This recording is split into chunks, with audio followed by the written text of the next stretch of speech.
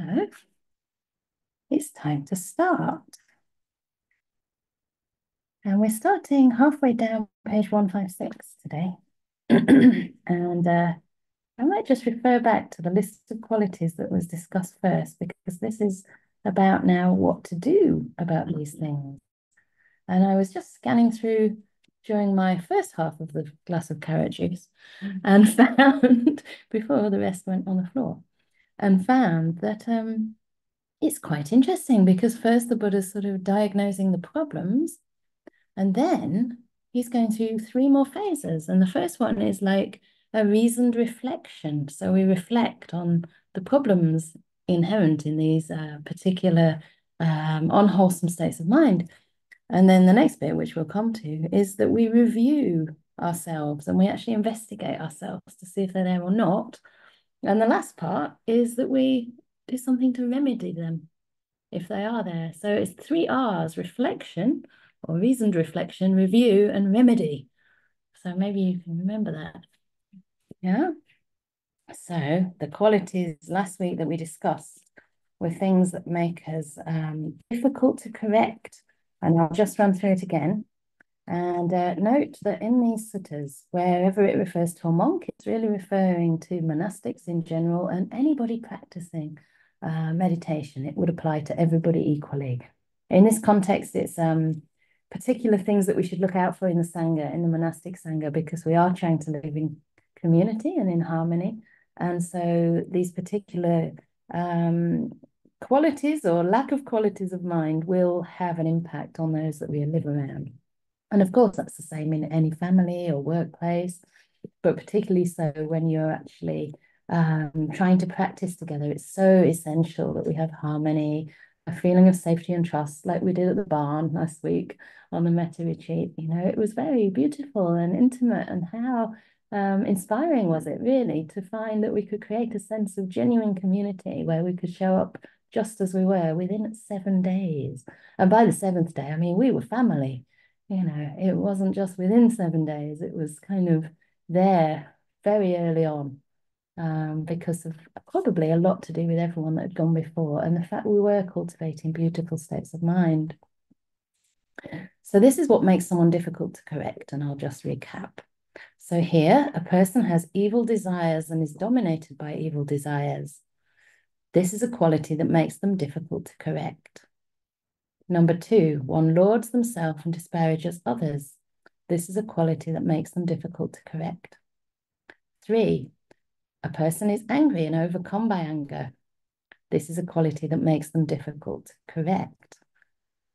So this is already stating the importance of being able to receive feedback, especially constructive feedback. And there are many, many guidances of the Buddha to explain how to give feedback in a constructive way. So it's both ways. So I'll just run through the qualities without the refrain. So every single quality here is something that makes one difficult to correct. So number 4, someone is angry and resentful because of anger. Number 5, angry and stubborn because of anger. Number 6, angry and utters words bordering on anger. And when reproved, they resist the reprover. Number 8, when reproved, they denigrate the reprover. Have you ever experienced this? Number 9, when reproved, they counter-reprove the reprover. People in the room are nodding. When reproved, they prevaricate, lead the talk aside, and show anger, hate, and bitterness. Number 11, when reproved, they fail to account for their conduct. Number 12, one is contemptuous and insolent. 13, envious and miserly. 14, fraudulent and deceitful. 15, obstinate and arrogant. And number 16, and possibly the most destructive, or one of the most destructive, and difficult to shift, let's say, is that one adheres to their own view, holds to them tenaciously, and relinquishes them with difficulty. This is a quality that makes them difficult to correct. So that's a little recap, and isn't it a bit reassuring to know that even the monks and nuns well, actually it only says the monks in the Buddha's day were, you know, displaying these kind of qualities or lack of, which could be destructive, which could be, very disharmonious, disagreeable to their fellow monks or nuns. And also, of course, to the lay people too. They wouldn't have a lot of faith in the Sangha like that. So people are people in all times and ages and places, wherever you go in the world, we're all subject to these qualities. And that's why it resonates, isn't it? Like we hear this and we think, oh, I know that. I know how that feels. I know other people who I can identify as doing that sometimes. And perhaps sometimes, if we're really honest, we can see these in ourselves. So the next thing is that the Buddha goes through what we do about this. So this is where we start fresh today. Now, friends, I'll say a person, because obviously most of us aren't monks. In fact, none of us are. A person ought to infer about themselves in the following way. Number one, a person with evil desires and dominated by evil desires is displeasing and disagreeable to me. If I were to have evil desires and be dominated by evil desires, I would be displeasing and disagreeable to others. A person who knows this should arouse in their mind, I shall not have evil desires and be dominated by evil desires. So this is great, isn't it? Because it's so easy to project the blame outside and not to see it, the real problem there, to blame the other, to generate hate and contempt for the other. But actually, we can also see, okay, this is actually disagreeable and displeasing. What if I can take it as a lesson not to do the same? So I always feel we can learn even from, the difficult situations, the difficult people in our lives, by realizing what is conducive to harmony and to the greater good and what is not, instead of just kind of getting angry and upset about it. Yeah, we can take that as a lesson for ourselves. So that's the first quality. And here it does skip over a lot of them. But the next one is the person who lauds themselves and disparages others. So again, one who lauds themselves and disparages others is displeasing and disagreeable to me. If I were to laud myself and disparage others, I would be displeasing and disagreeable to others. Someone who knows this should arouse in their mind, I should not laud myself and disparage others. And it goes like this all the way through. So somebody who is angry, resentful, stubborn because of that anger, utters angry words, etc., is disagreeable and displeasing to me. Therefore, if I do the same, I will be disagreeable and displeasing to others. And it carries on in the same way about reproving. When reproved, one resists the reprover, denigrates the reprover, counter-reproves the reprover, prevaricates, leads the talk aside, shows anger, hate, and bitterness, fails to account for their conduct. That is displeasing and disagreeable to me. Therefore, if I were to react in these ways when I'm reproved, I would be displeasing and disagreeable to others. Someone who knows this should arouse their mind thus. And this is where wise thinking, wise thought and reflection can come in. I shall not be difficult to reprove, etc. But I shall be easy to reprove, I guess, is the opposite there. And it carries on in this way. So the last one here is the view, as we said before. So I'll read through the view because that one's given in full here somewhere. If I were to adhere to my views, hold on to them tenaciously and relinquish them with difficulty, I would be displeasing and disagreeable to others, right? You're not easy to talk to when you can't see another person's point of view. Someone who knows this should arouse their mind thus, I shall not adhere to my own views, hold on to them tenaciously, but I shall relinquish them easily. So this is the review section, isn't it? And then, further than this, we go on to the next part. Now, friends, a person should review themselves thus. Do I have evil desires, and am I dominated by evil desires? So back to the first quality again. If, when they review themselves, they know I have evil desires, I am dominated by evil desires, then they should make an effort to abandon those evil, unwholesome qualities.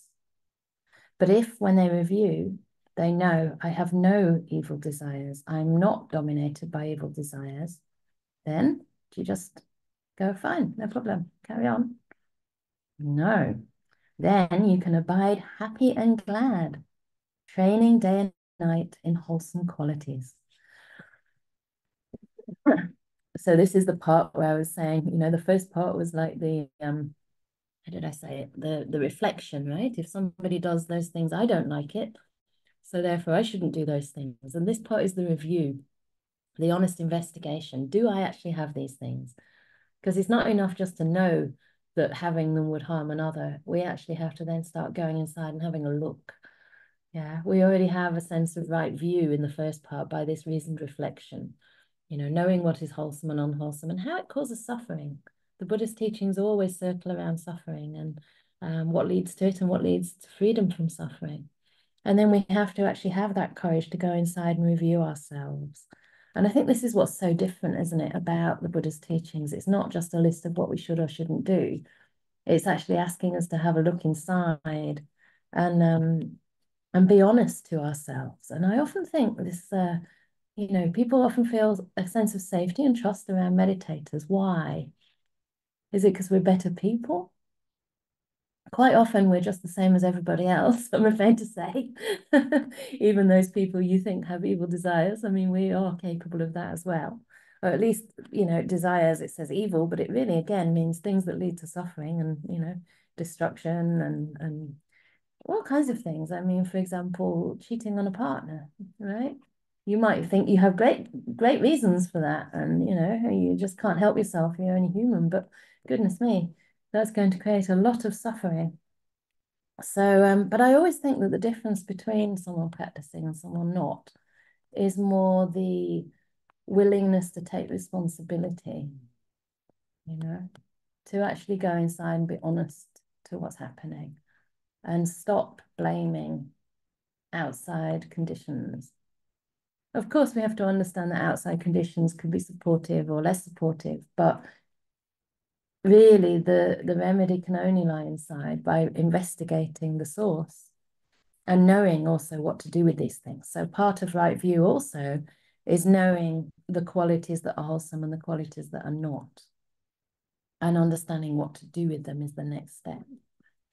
So what would the next one be? So do I laud myself and disparage others?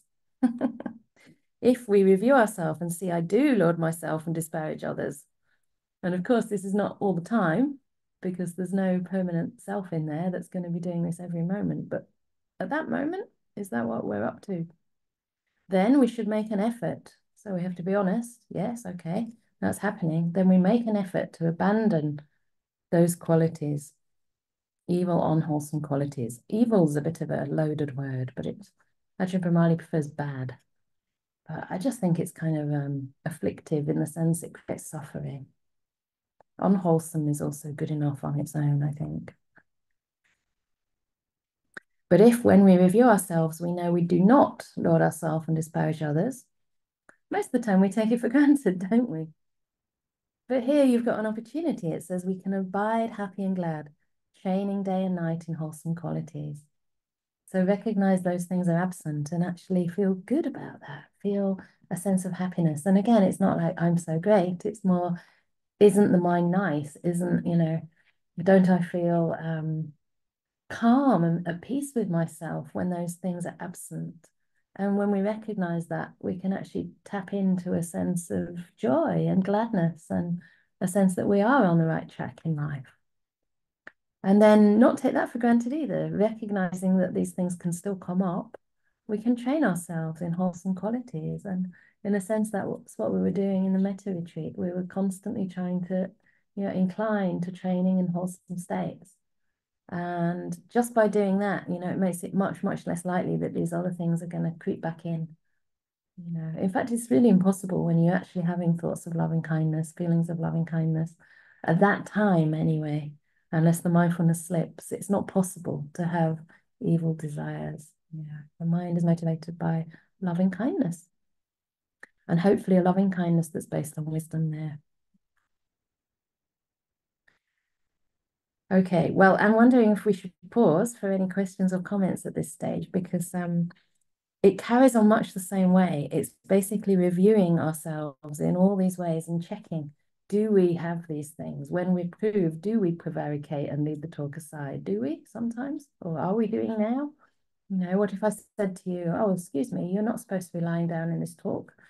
Say, oh, but you said we should relax. Well, that's kind of just arguing, isn't it? So do we do these things?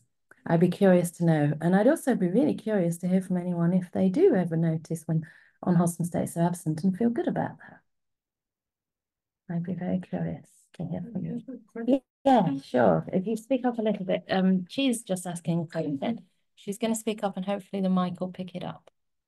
I don't quite understand what to laud oneself is. Yeah. And disparage sounds like to criticize others, but I don't understand the word laud. Laud, yeah. It's Laud, and it basically means to kind of praise yourself and put other people down. So to kind of elevate yourself. I wouldn't do that. I'm better than that. You know, that person does it. They really shouldn't. I mean, I stopped doing that years ago. It's to kind of compare yourself in a positive way with someone else, which is almost, I think, sometimes we get a sense of self through comparing and pitching ourselves above other people. And it gives us a sense of, okay, I'm doing all right. But it's actually not a very skillful way to reflect because we're all so different and everybody's conditions are different. And what if we were in their shoes, we might have those same qualities. And I think furthermore, we don't even really know another person. You know, we can think that they're motivated by so-called evil desires, but how do we really know?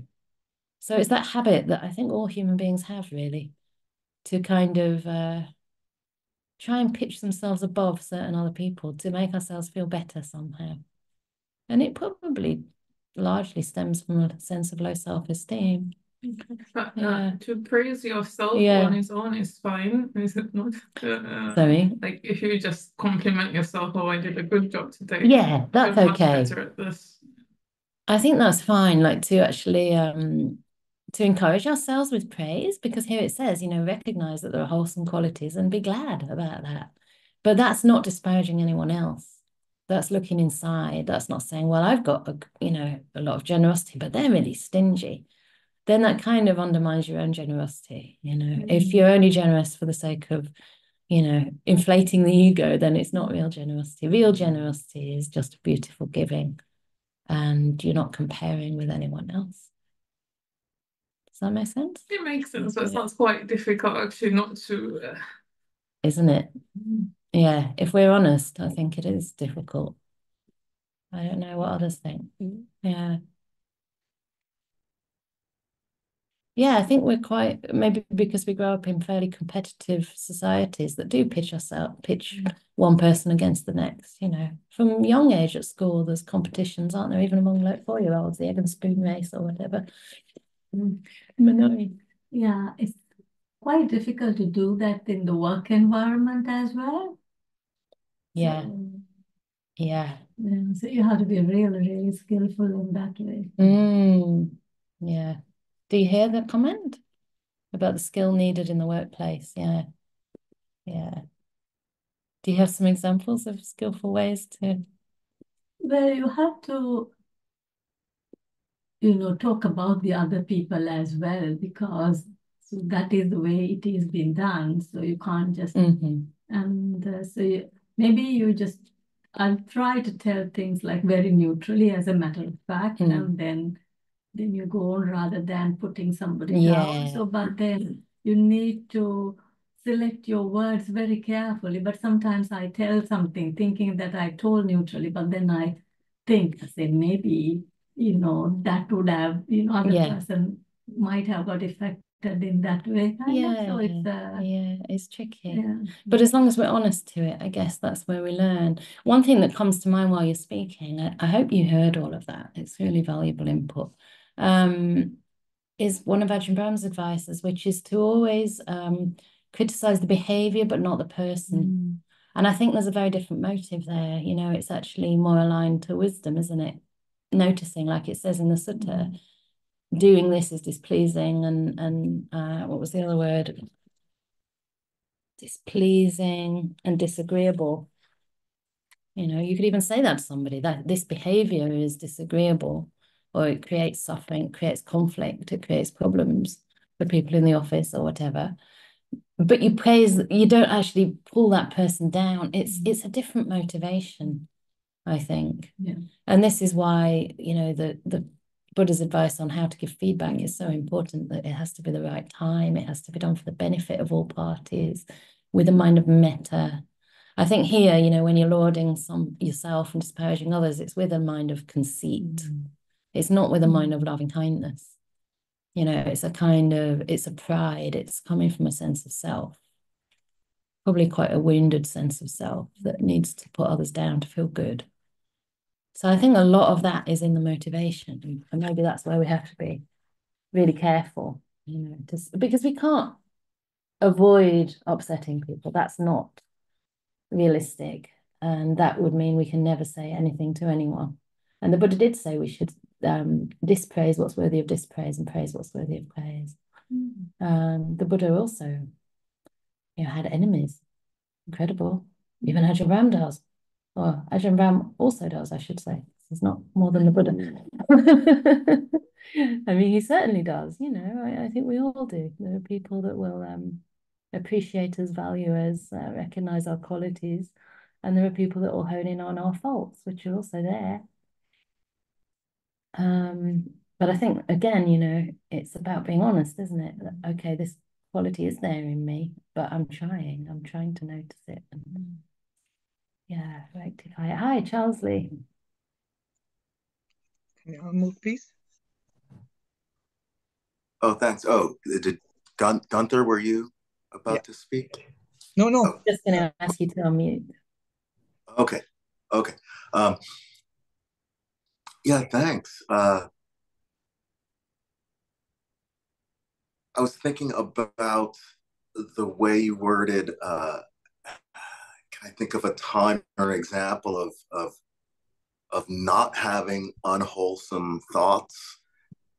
And I thought that was an interesting way to put things versus, I guess I would think, versus having just like wholesome thoughts. I mean, I think like, sometimes I reach for the goal of like, well, I just want to have like wholesome thoughts. But I think, are you saying like there's like a slight difference, like, and a way to enjoy that, maybe I can't get to, just, having, completely wholesome thoughts, but if I can just move a little bit and notice that I don't have unwholesome thoughts. I don't know if you could talk more about I feel like that's a very fine distinction that I think I get confused with. Right. And something that's probably not often noted, it's not really pointed out to us that a lot of the time we're not thinking of killing somebody. We're not thinking of, how to shout at the person in the office when we go in next day. Maybe we're a little bit tense or anxious, but at least we don't have cruel thoughts, And if we can reflect in that way, I think it can really help us undermine our fault-finding mind and our sort of perfectionist mind, because we need to learn to think in ways that brings gladness to the mind and brings encouragement. It's a bit like having a child that you send to school and, they didn't get an A grade, but they didn't make many mistakes, A parent who's just only hones in on the fact that they didn't do brilliantly is not going to, give that child a lot of confidence and encouragement. But maybe we can just say, well, look, you didn't fail. You didn't make lots of mistakes. You didn't say anything really unwholesome. Maybe you haven't found the right words yet, but you're trying, you're getting there. Maybe you didn't say something quite at the right time, but you said it with loving kindness. And this is actually a part of what we call sense restraint in the Buddha's teachings. It's part of cultivating wholesome states.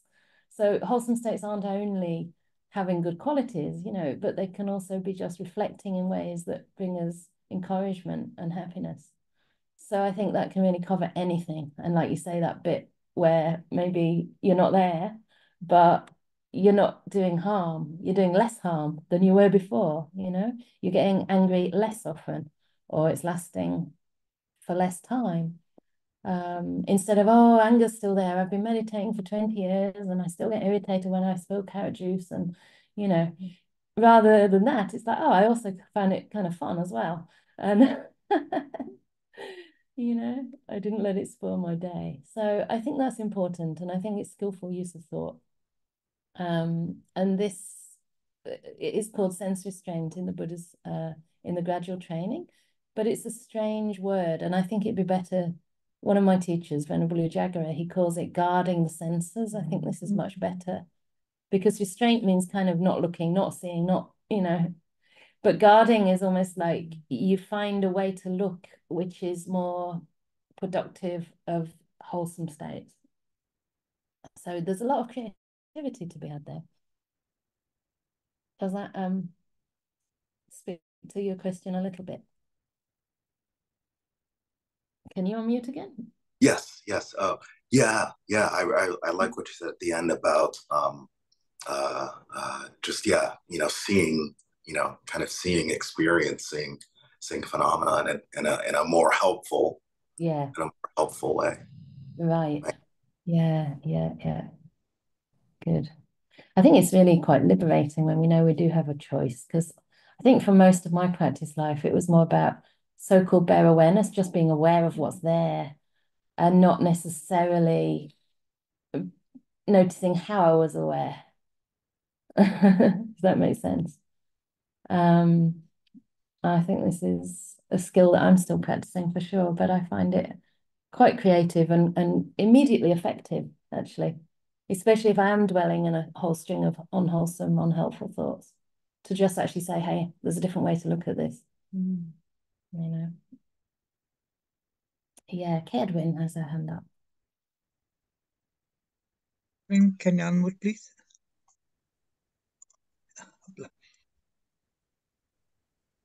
Thank you. Thank you, Aya. Hi. Hi. I don't know. Every time the Buddha talks about irritation, I think, oh, I'm so irritable. I'm irritable a lot. Mm. And I'm irritable about the body and the way the body is not working, you know, or the body's in pain. And that I have you know, caregivers, carers taking care of me and helping me. And you know, things come up, you know, it's like, no, the soup didn't, you know, it took 4 hours to make or whatever, you know, and it's like, and I also notice, like, at the same time, because of my practice, I'm able to like feel the irritation and feel joy simultaneously. Like I'm here and my body's hurting and I'm feeling the joy of the Dhamma and hearing you speak. And it's a weird thing, like they both coexist with each other, and I'm grateful for that. Beautiful. And I guess the question in there is if you have any suggestions about lessening the irritation. And I have ways that I do things, you know, that I try to use skillful means, but I would just love to hear what, you know, what your thoughts on that are. Yeah, it's a big question, really. I mean, you've given a really brilliant, you know, teaching that right there, to say that you can actually find that sometimes you're able to hold that and recognize that there's irritation and also feel uplifted by the Dhamma. So I think in that kind of situation, it's very beautiful because you can bring that delight in the Dhamma to the front of the mind, and it almost makes the irritation, it's like there's a little child having a tantrum somewhere, but you're kind of attending to your friend. You're talking with your best friend. It's like, it's okay, you can be there under the table, you know, messing about, pulling my hair or whatever, but I'm talking with my best friend now. And so you're not completely ignoring them, you're aware of them. but you're just not giving them undue attention at this moment in time. And I think that's quite skillful, because we do need to balance, working with difficult emotions with bringing up joy and reflecting on the blessings of our lives. But it depends on how you're feeling at the time. I mean, sometimes it might be possible, if you have strong mindfulness, to just hold that irritation, to be with it as a meditation object, and extend a bit of kindness towards it. It's okay, you can be here. I can understand why you're here. Most people would feel this way in my situation. I'm actually doing really well. You can give yourself some encouragement like that, and you can say, okay, let me see you. Let me just see you. I know you're not my enemy. It's quite natural that you're visiting.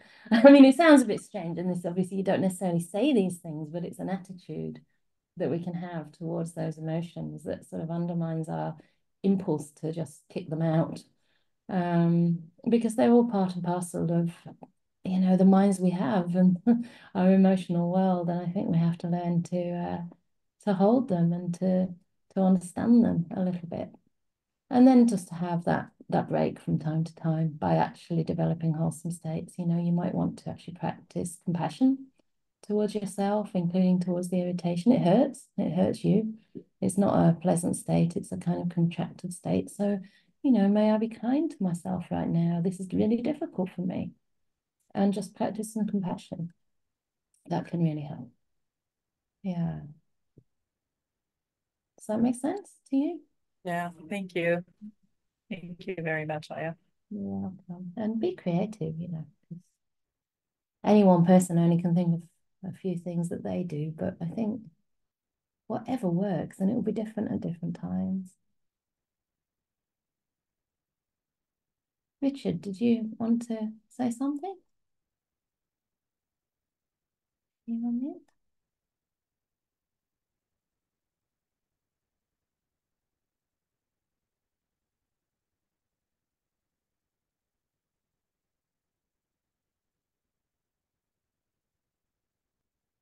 Richard, did you try to unmute? He's trying to unmute. Could you send him the message again, maybe, Gunter? Yeah, hi. Can you hear me now? Oh, hi. Yeah, got you. Yeah, sorry, Venerable. Basically, hello. Hello. So basically, there's sort of various different states of emotional states. I sort of find myself, it really depends who I'm with. It really does. Like if I go and visit one friend who I've known for about 20 years, I find I'm in one, I tend to become Richard in one way with this particular friend. And then if I go to work, like I have to work in, a certain stadium in London, so then I have to work in a certain stadium in London, then I become Richard in a different way, So I might be stressed in that way, or I might be happy in that way. But I'm different compared if I'm with this friend that I've known for 20 years. Oh. And then again, if I'm by myself, I'm again, it's almost as if I'm a different sort of Richard. Yeah. You know what I mean? So it's like I'm sort of conditioned in lots of different ways. Yeah. So it can be very interesting to sort of see different variations of who Richard is. It's very weird. If Richard is. Yeah, so it's very I find it so can be quite weird. Yeah. I suppose that's quite interesting in the suttas that it doesn't talk about, am I like this or am I like that? It actually just says, do I have this? Do I have that? And it means at this moment, right? Like it's a constant review. It's an investigation that's ongoing, that's looking at ourselves. I mean, obviously not every moment of the day, but actually as mindfulness increases, we can be aware of the state of our mind at various times, and we can see it's changing all the time. So I think it's really interesting how it's written, I mean, it does say, do I praise myself and disparage others? But it doesn't say, am I someone who, it's it's the action it's looking at, it's the behavior that it's looking at, and recognizing that change. Yeah.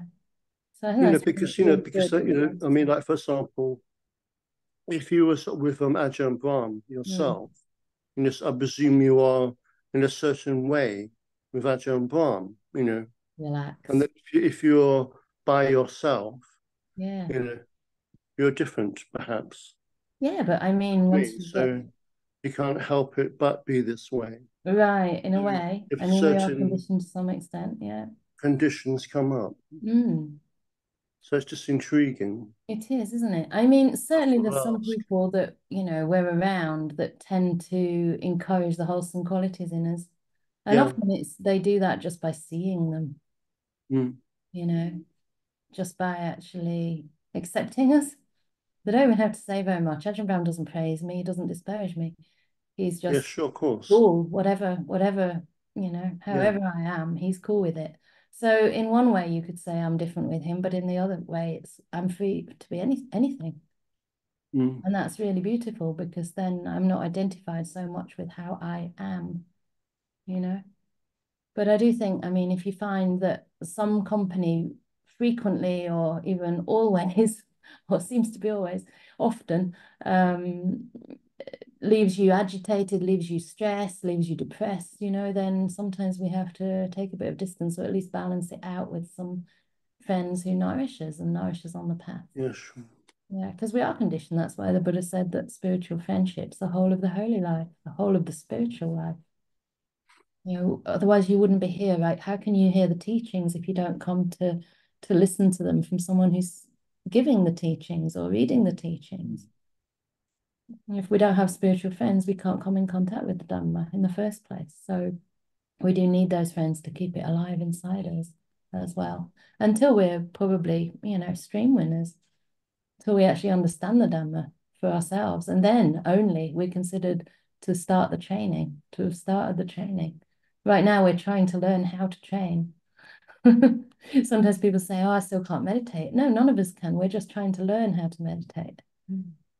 This is all pre-meditation, pre-wisdom. You know, we're getting our feet, but we make mistakes. We go this way, we go that way. So we need each other to keep us on track. Okay, thank you. You're very welcome. But it's great that you're seeing that, you know, shifting Richard, because, you know, after a while you realize there's no Richard anyway. It's just this 5 Candas doing their thing.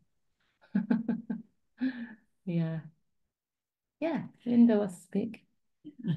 Your question, Venerable, reminded me of a very specific thing that happened to me at work a while ago when I was criticized. And, you know, usually when that happened, you know, I would take it in and, you know, do normal, you know, not terribly unskillful things, but there would be an inside like flinch, right? A contraction.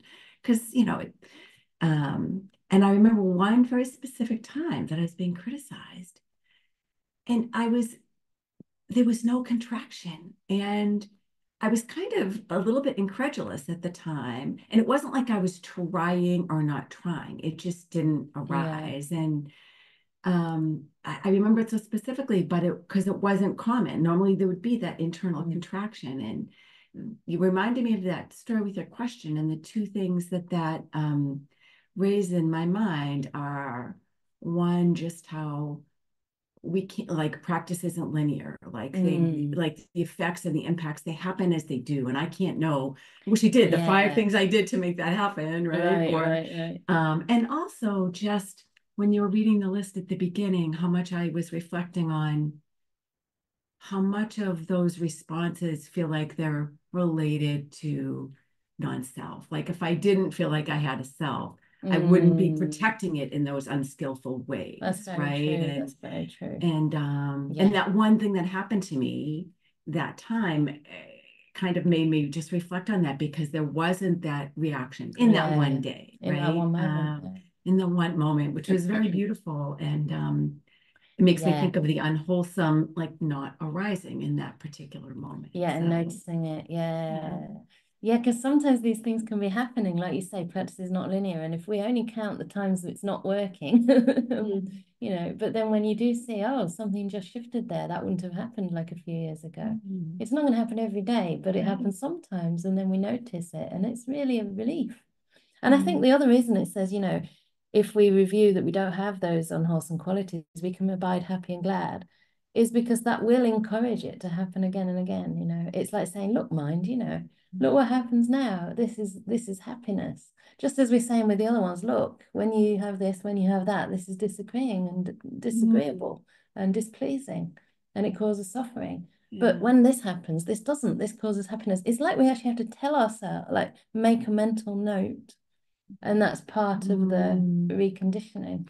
But I think it's true, you know, it's not linear, and it's never linear, and we don't know when the results are going to come in the practice. So even if, you know, you're on the metta retreat, I don't think anyone was on the metta retreat that didn't benefit. I'm pretty sure we all did, because it was a very strong group holding field.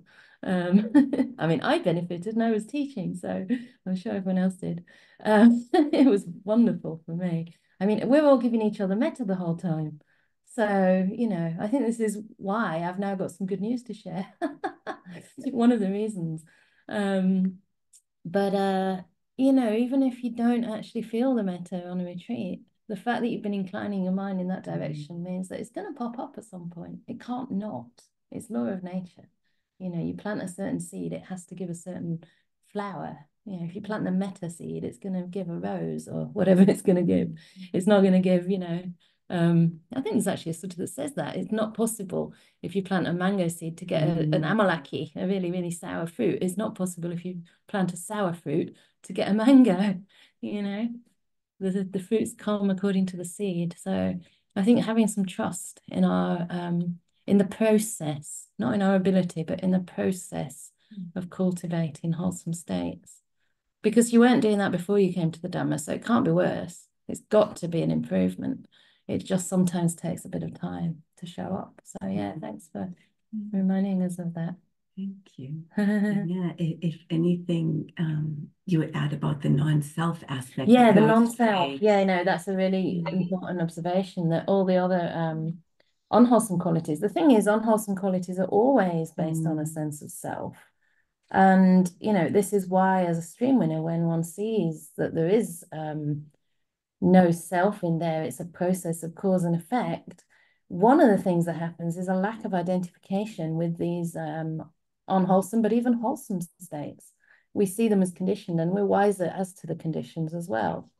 So we don't kind of judge ourselves. We don't add anger on anger. We don't add, you know, lauding oneself on top of good qualities, because you just see it as conditioned. It's nothing to do with you. And I think as the understanding of non-self grows, it really undermines unwholesome states. And of course, wholesome states increase, but there's no pride about that. It's just, oh, this is the Dhamma, you know, this is what happens when these causes are in place.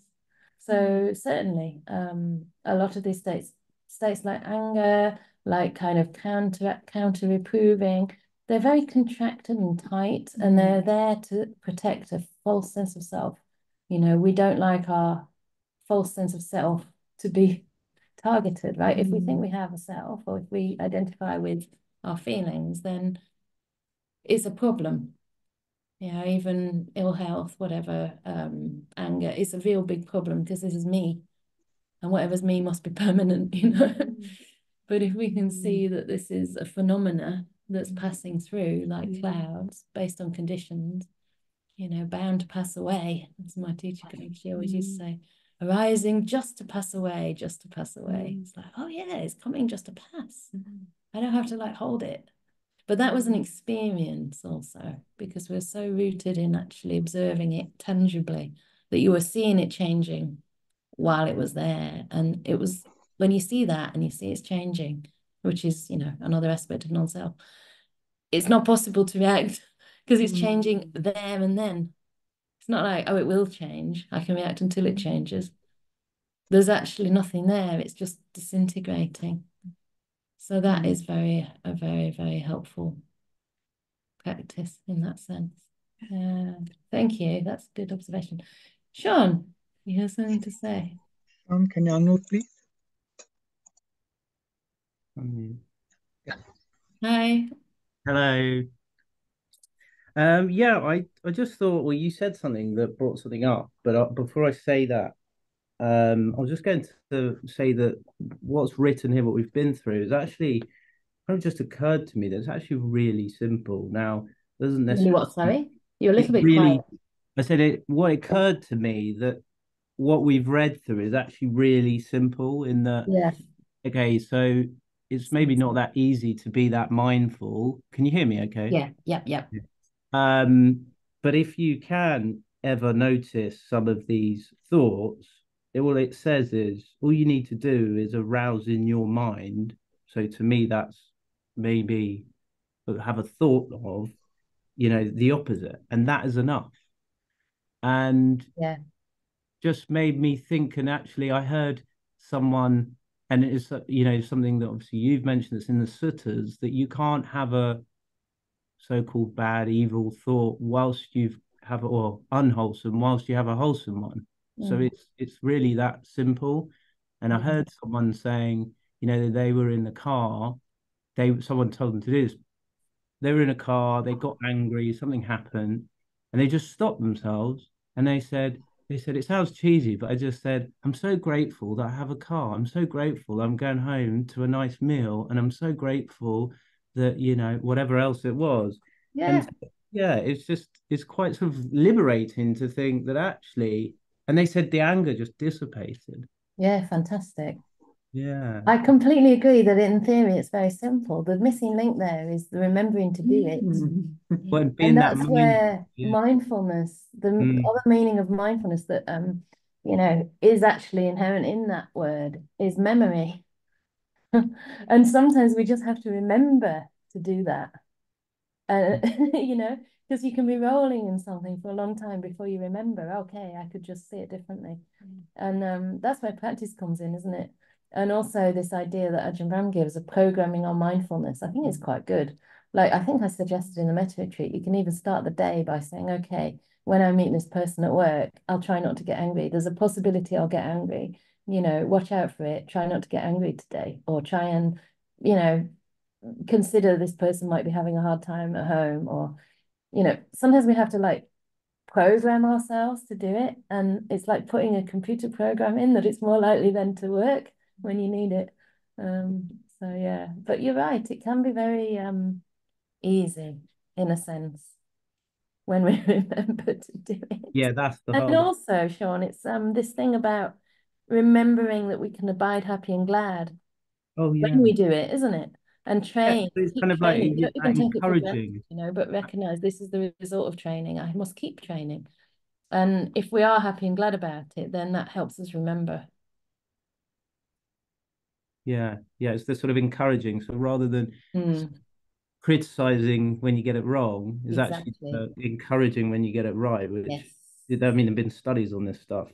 If you need progression, that it gets you people far further when they praise or have praise rather than criticize what they do wrong. Exactly. Yeah. I mean, you must know that with your kids too. Yes. Yeah, definitely. Not the whole time, but you notice when you're even if they're being sort of naughty or playing up a bit, if you get a bit short with them or your tone is a bit harsh, the behavior gets worse. Whereas you can calm it down and keep it nice and keep it playful, joyful, then it tends to go away. Make them something. Yeah. They need to feel held. I mean, even students, disciples, they need that too. That's why we go for teachers that are calm and, even if you get upset, they go, oh, never mind. You'll be okay. I'm not worried about you. And you're like, what? You should be. And they're like, no, you'll be fine. And just the tone of voice. I mean, it has to be somebody you trust, but yeah, we just need it's sometimes I think physiological. We just need our nervous systems to like calm down a bit, Like even sitting apparently next to someone else who has a well-regulated system, it calms you down really quickly if you sit close to someone like that. So, there's all these things that can be shown now that just basically prove what the Buddha said all along, or give more detail as to why and how. Yeah, wonderful. Now, I'm aware that we have... Just quickly add, really Go quickly, on, yeah. just to say from the retreat, two things that happened. First of all, we was giving metta to an indifferent, or what do you call it? Stranger love or something. Stranger, yeah. And I saw that person, and I thought, oh, how lovely to see them. And that was one thing. And the other thing was I just was walking down the road and I just saw someone and I just felt like a load of love for them, like a load of, and I was like, oh, well, at first I didn't even notice. So I know that fits in with what we're talking about was because we did that practice the whole last week. So then it spills over, and then that would help with mindfulness when we're talking about this and anything else, I'm sure. Brilliant. Yeah, it does, doesn't it? This is the amazing thing about the Dhamma. Like if you put all those qualities together, it's like they're all layered on top of one another, aren't they? They all feed into each other. Everything. Contentment goes with metta, goes with peace, goes with mindfulness, goes with energy, goes with, the whole thing, doesn't it? Right view. It's amazing. They're all sort of just different aspects of one beautiful Dhamma, in a sense. Yeah. Yeah, wonderful, Sean. That's really great. I haven't met my stranger yet. Yeah.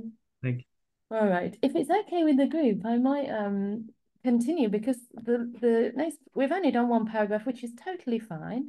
But the next one would actually round things off and show us what to do when I think it's probably just an extension, but a little bit more. A little bit more. A nice analogy at the end. So we're in the process of reviewing ourselves, aren't we? So we can abide happy and glad, training day and night in wholesome qualities if we do not have these things. And then it goes through all of them, praising oneself and disparaging others, adhering to views and relinquishing them with difficulty. When we know that I adhere to my own views and relinquish them with difficulty, then we should make an effort to abandon these evil, unwholesome qualities. But when we know I do not adhere to my own views, hold on to them tenaciously and relinquish them with difficulty, then we can abide happy and glad, even if a little bit, training day and night in wholesome qualities. So the next one is a little bit more instruction. Friends, when a person reviews themselves thus, if they see that these, I'm going to say bad, unwholesome qualities are not all abandoned in themselves, they should make an effort to abandon them all.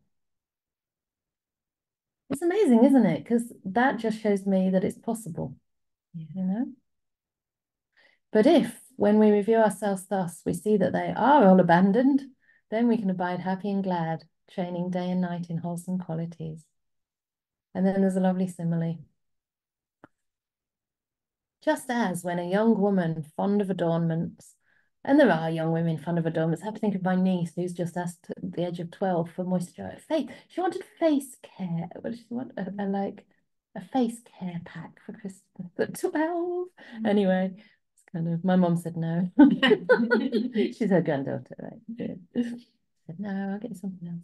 Anyway, just as when a young woman fond of ornaments, on viewing the image of her own face in a clear, bright mirror or in a basin of clear water, sees a smudge or a blemish on it, she makes an effort to remove it. But if she sees no smudge or blemish on it, she becomes glad. It is a gain for me that it's clean. Like when you look at your teeth and there's no bits, you're like, oh, phew. I'm being a gross knob. Anyway, it is a gain for me that it is clean. So too, when someone reviews themselves thus, that they're all abandoned. I wish they wouldn't do the ... sometimes. When a monk reviews thus, and they see that they're all abandoned in themselves, then they can abide happy and glad, training day and night in wholesome qualities. So in a sense, that speaks to what Sean said, that it's quite easy, really, if you do look in that mirror, but sometimes we don't look in that mirror, we look somewhere else. It's a lovely analogy, actually, because, it's holding up a mirror, literally, to ourselves. And part of that holding up a mirror is being able to accept feedback. Because sometimes we can't see everything, right, in the mirror. Sometimes another person is our mirror. But often we just look outside and try to fix the world. And, fine, if you're also doing your inner work. And that's the important thing. And that's where activism can kind of burn us out, because we're trying to fix the world. And in the meantime, we might not be looking in the mirror. The dirt might be accumulating. The exhaustion might be accumulating. And, we don't know until it's too late. And that goes for me as well sometimes. Actually, I can know very well that I'm tired. Someone said I shouldn't be here tonight, but I want to be, you know, because I can still actually do this, and it's lovely to meet you all and all the rest. But we have to be very careful that we don't forget to look in that mirror and make sure the unwholesome qualities aren't accumulating, right? I guess sometimes you can look in the mirror and see the smudge and think, okay, I'll do it in a bit. But yeah, it can be that easy if we just remember.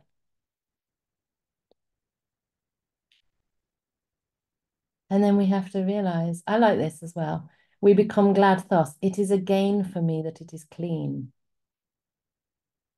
It reminds me of the three monks that lived together, and they used to say, it is a gain for me, it's a great gain that I'm living with such virtuous companions in the holy life. I do that every day here, I have to say. Not that you're all monks and nuns or whatever, but you can't be monks because they're all female at the moment. But you know, it's like, oh, it's so lovely to be with everybody. It's so lovely to be with spiritual friends. And then I feel happy. If I was just like taking it for granted, it'd be, yeah, almost irrelevant, wouldn't it? It'd still affect me, but I wouldn't actually notice. I wouldn't actually have the cause to celebrate. So I think it's really wonderful that we notice, okay, it's clean, and it's a gain for me that it's clean. So it's again bringing up this idea of rejoicing in what is absent. Yeah, rejoicing in the cleanliness. It doesn't have to be with makeup or with something beautiful, but it's just clean. Very nice. Liz has her hand up. Yeah, Liz, can you unmute, I think it'll probably be the last question for today, actually, or comment. Hello. Hi. Right, hello from France. Sorry, I've got a bit of a sore throat. You know me, I have this question about holding on to views. I do hold on to views like poverty. It's unfair, and I'll do whatever I can to prevent it, or at least to help people who are in the situation. I'm against wars, and I'll do whatever I can to prevent that happening. Views are not an academic exercise or just being pig-headed. There are things which are very serious, and I think us as Buddhists with an ethical mindset, that there are things we have to oppose. And you know, holding on to views, I'm not going to sort of move with the wind when I see sexual abuse, when I see poverty, when I see exploitation, when I see modern time slavery. I'm not just going to sit on my hands saying, I'll meditate. Good, good. Very good. So, I mean, what is the view on that? Am I the only one to say, yes, I am holding on to my views? Yeah.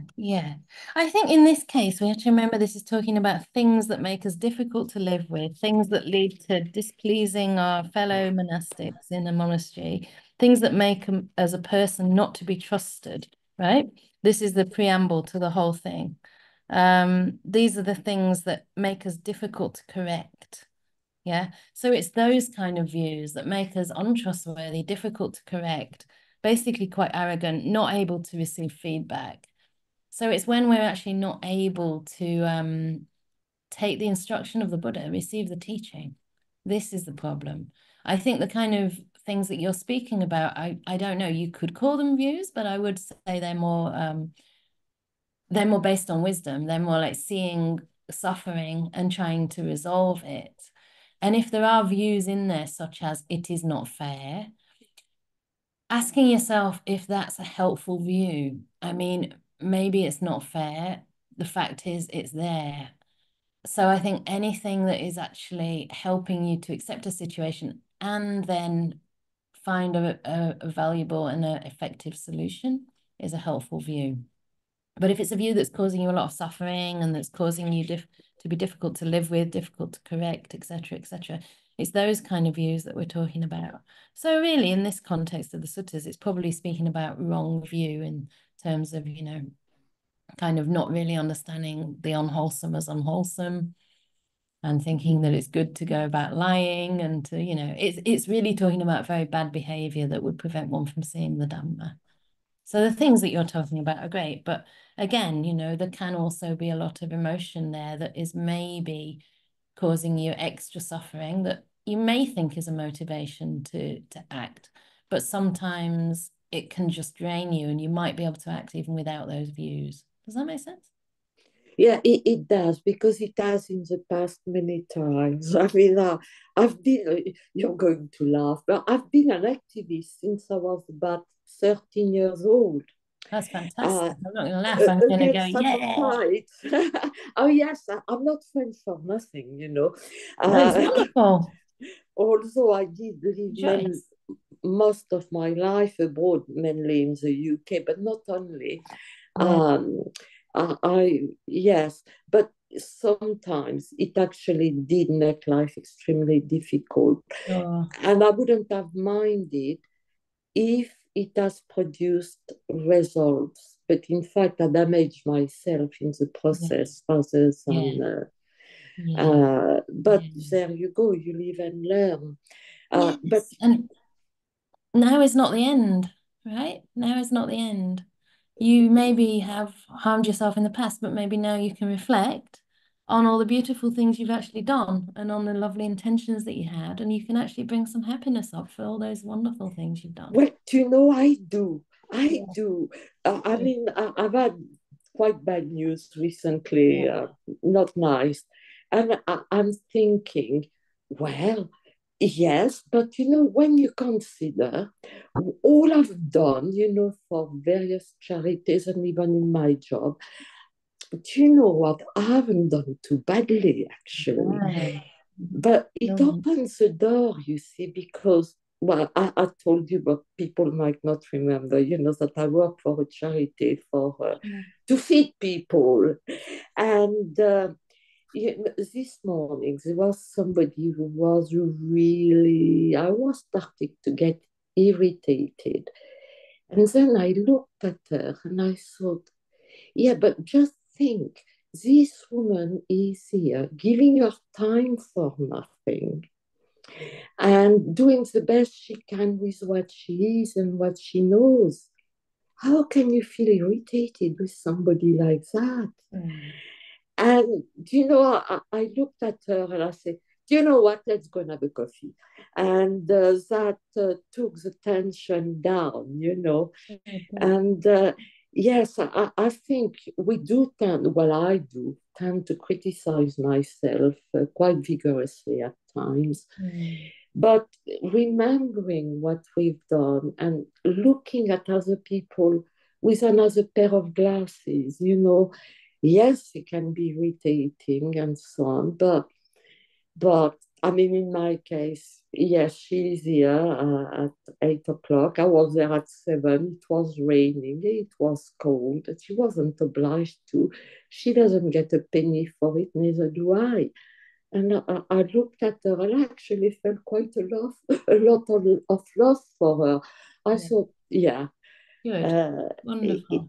It's important to, and I think it diffuses anger and irritation in me when I look at the quality that are displayed in front of me, because there are very few people I can't find qualities in. Sometimes it takes a while, but yeah, most people have got very good sides if you look. Sometimes with a microscope, but get the microscope out, you'll find something. Yeah.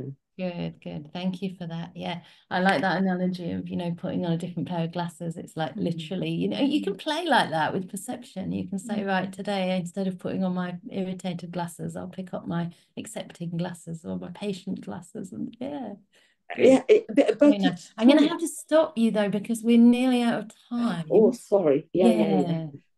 Sorry about that, but it's a lovely place to end. And Minoria wanted to say a few words, and I also wanted to say, first of all, to share my news actually before she speaks. I don't know how many people don't know about the fact that we were putting an offer on a property. Does anyone not know? You all can't know. I haven't written anything. That's bizarre. Well, we did put an offer on a property during that metta retreat, which was rather a beautifully auspicious time to do it. As I say, I was being carried in a field of metta, and there was an awful lot of goodwill. Actually, there's a wonderful lot of goodwill. It's a funny language sometimes. And and we put the offer in on, we put our next offer in on Friday because he wasn't happy with the first. And I thought, nah, we haven't got it, you know, because it's way below what he was sort of hinting at. But we gave everything we had.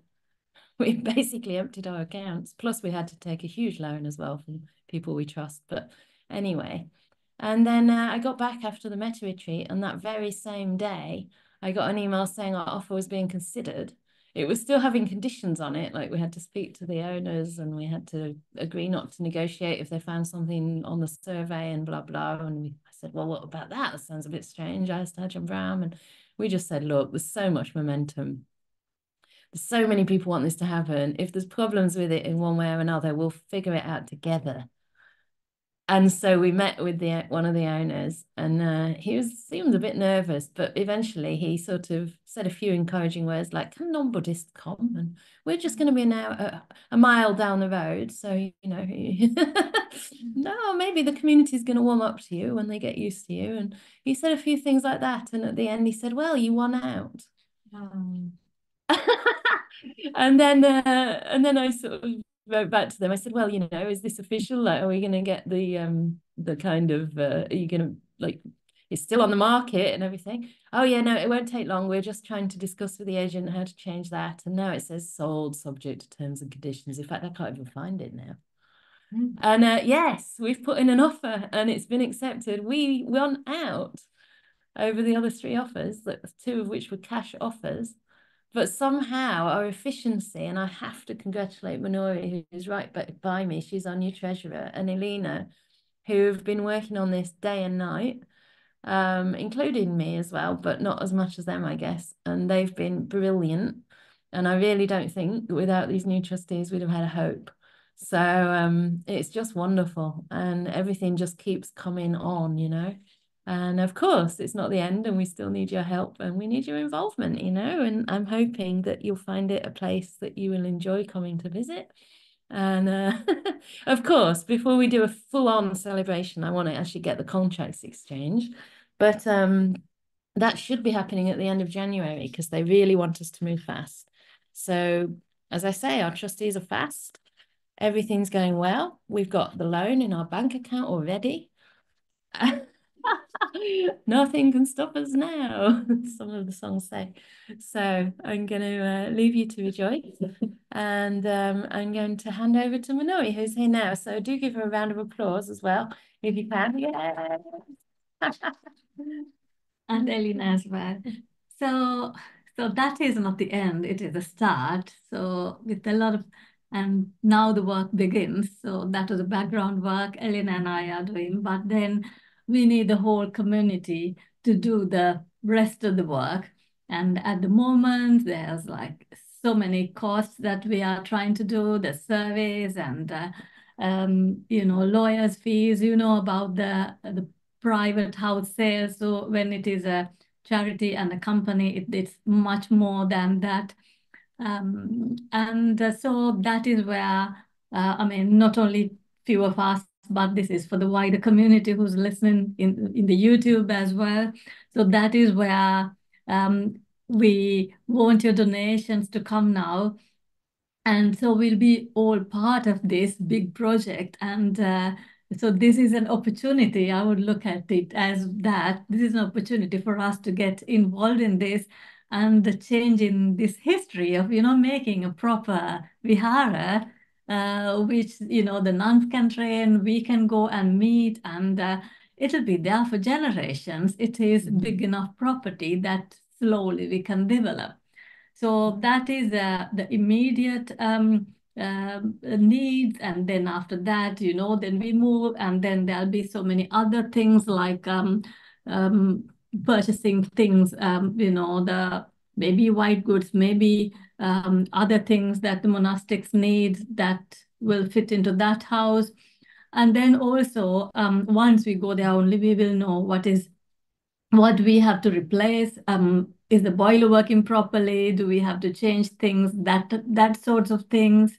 So, and then, as you know, we are at the moment the Vihara is in a small semi-detached house in Oxford, but that property is much larger. So that means the monthly bills will be larger as well. So if you are able to do any standing orders, so like, you know, every month there'll be a minimum amount coming in to run the monastery, that would be gratefully received. Thank you very much. Thank you. And yeah, thanks to everybody for being part of this. It's absolutely incredible. Our hearts are so warm. Even if we hadn't got the thing, our hearts would have been incredibly warm just by all your encouragement and support. It's amazing. I'm really on a bit of a cloud at the moment, which is why I can be sick and it doesn't bother me, because it's sort of surreal, you know. It's bigger than any of us. It's kind of the product of thousands of millions of trillions of intentions over many, many years. And all the people that have gone before, and all the bhikkhunis and all the bhikkhus and all the Buddha really wanted this to happen. So here it is.